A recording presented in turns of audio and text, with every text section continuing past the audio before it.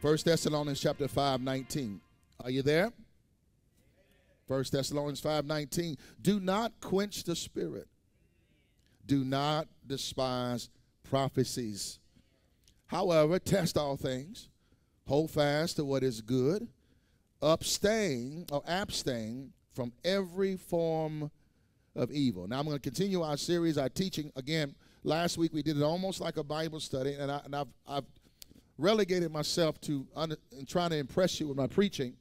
I'd rather you understand what the Word is saying. Amen?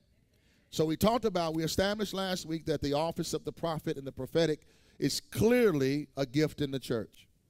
Regardless of what your denomination or somebody's denomination says, based upon the inherent scripture, please go back to our timeline on Facebook or YouTube and go back and watch as I explain through the Bible why and what God says about the prophet ministry in the church. Now, there's other ministries, but we're focusing on the prophet and the prophetic.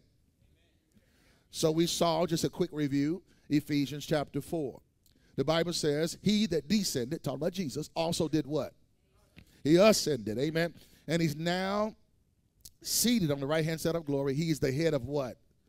The church. And he now ministers to the church through what's called the fivefold ministry. Amen. The Holy Spirit, but through men as the points of contact, apostle, prophet, evangelist, pastor, teacher.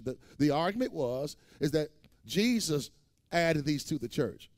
So if the prophet ministry ended in the Old Testament, how did Jesus give the gift to the church? Because Jesus is the head of the New Testament, of the New Testament church. Jesus, as we understand him as the Son of God, was not revealed in the Old Testament. He was there, but he wasn't revealed. The Bible says a child was born, a son was revealed. So Jesus, after post-resurrection, amen, took his claim, amen, his seated position as the eternal Son of God. Amen. He's the King of kings and the Lord of lords, and he's the head of the church. And as a result of his seated position, he's over all the administration of God. Everything is under his feet. And now being the administrator, amen, the chief magistrate of God's kingdom, he gave gifts, amen, to sustain the work of God in the earth. And these ministry gifts are relegated in 5. There's other, but 5 in Ephesians 4. Apostle, prophet, evangelist, pastor, teacher. Now, some churches or some denominations, for whatever reason, take out the apostle and take out the prophet and say we have only evangelists, pastors, and teachers. However, there's no biblical foundation for that at all. We talked about that they've used the scripture where it says that we are built upon the foundation of the apostles and the prophets. That is true. But we explained that the foundational apostles are the original 12. Amen. The foundational prophets are the Old Testament prophets. However, we saw in Scripture there were other apostles. There also were other prophets. They just are not foundational. Amen. No one ever can take their status. Right? We all are under the inherent word of God. Paul is the authority. I don't care how many dreams or visions I have to submit all of us to that word. Amen. So they are the foundational. But the ministries still continue. We saw Acts 11, Acts 21 in the New Testament, in the church, prophets, certain prophets, the Bible actually called them that, by a leader by the name of Agabus. Y'all remember Agabus? Agabus came down the first time and prophesied about a famine that was coming to prepare the church. Just like the Lord gave me that dream and came to me in a dream and told me COVID as a pandemic would last 3 years. Hallelujah. It's the prophet ministry still continuing. Hallelujah. But nobody, it doesn't mean nobody's an Ezekiel. Nobody's another John. Amen. But that ministry or that type of ministry still continues. They just have the authority over it. If you will, they're sort of the founding fathers. Hallelujah. Are y'all getting this today? We also established in 1 Corinthians 14, if prophecy and prophets are not for the church or for today, why would they spend an entire chapter giving direction to the church of how prophets are supposed to function in the church and how the gift of prophecy is supposed to function in the church if it doesn't exist in the church? I said this last week. It's like being in some remote location in the world and someone's trying to convince you airplanes do not exist, and as you're talking, one flies over. It's the same thing. We say this doesn't exist, but it's happening right in front of you. Hallelujah. That's the same way they did Jesus. You can't do this. He's sitting there doing it. Amen. He's raising the dead right in front of them. But they were so staunched in their false ideology, they couldn't see the things of the Spirit. Thank God our eyes are open. Now, there's hundreds of churches, thousands, maybe millions of churches that believe after this nature. But I believe part of my assignment is to get you in the Word and to give you clear scriptural foundation and understanding of this. It's one thing to be able to operate in it. It's another thing to be able to explain it. Amen. So right here it says, quench not the Spirit. He associates quenching the Spirit by despising the prophetic or prophecies. So we understand throughout Scripture that the prophetic element of it, of the gifting of God, is always, somebody say always, always a proof or an evidence that the Spirit is moving. It doesn't mean there's not fake. It doesn't mean you got fake with anything. Hallelujah. You got real police officers. You got fake ones. You got real lawyers. You got fake lawyers. Amen. Just because there's fake doesn't mean it counteracts the real. Hallelujah.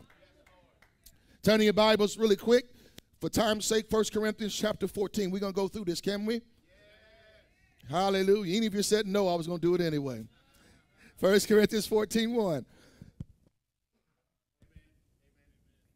Look what it says here. Verse 1. Pursue love and what? Desire spiritual gifts, but especially that you may prophesy. So why would God tell you to desire something that you can't have? God is telling you to desire. Why? Because that gift is used to build, is one of the gifts used to build up the church. So prophecy is for believers. It's for the congregation. Amen. In respect to the Word of God, of course. The Word of God is the framework of everything, the foundation of any move of God. The inherent Word of God. Amen. It doesn't change. But thank God the Word still has life. And the life of the Word is the prophetic. The prophetic, amen, is the Word of God in action. Hallelujah. It's the Word of God moving among His people by a divine gift by God. That doesn't mean, watch this, that we don't test it. That doesn't mean we don't prove it. That's what the Bible says. We still hold it accountable.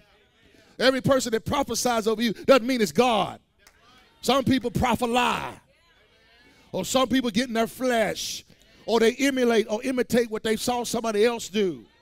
But at the same time, it doesn't mean that it doesn't exist. Our responsibility is to have accountability and discernment. Hallelujah. But it is a very vital gift and gifting for the edification of the church. Look what it says for verse 2, 1 Corinthians 14. For he who speaks in a tongue does not speak to men, but to God. For no one understands him. However, in the Spirit, he speaks mystery. The whole text is about spiritual things.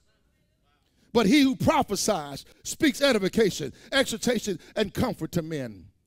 We also established last week that prophecy and preaching are not the same thing. Absolutely not. Remember, the Bible talks about a woman prophesying. I think it's very interesting and hypocritical how men can manipulate the Word of God. They will teach and say, well, a woman can't preach. But the same people will say that preaching and prophesying is the same thing. But then the Bible talks about a woman should prophesy, but with her head covered. Well, if preaching and prophesying is the same thing, and you said a woman can't preach, that means you're also saying she shouldn't prophesy. Which tells us they are different things. Hallelujah. Preaching as we know it today, in many cases, is learned. Amen. The prophetic is not learned. It's a gift. Hallelujah. It's just a flow of God. It's a move of the Spirit, spontaneous and episodic as the Spirit wills. Hallelujah. On a side note, most of the problem, especially with men, I'm a man, been one my whole life. That means a lot nowadays. Hallelujah. It's the only thing I know is being a man. And all I ever would know is being a man. Hallelujah. But one thing that works against a man when he gets saved, he gets in his head. Some reason men think knowledge is moral. The more knowledge or more theological, the moral. It feels like righteousness to them because it's tantalizing their analytical mind. But God is not mind, God is spirit. And men try to study their way to God instead of learning how to commune and work with God. Because you don't deal with God with your mind. That's how you do your work. You deal with God with your spirit.